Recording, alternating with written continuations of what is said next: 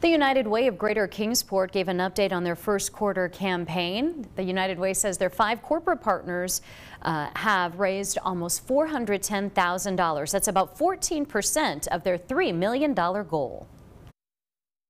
Inflation over the past several years has had a drastic effect on many households in our community.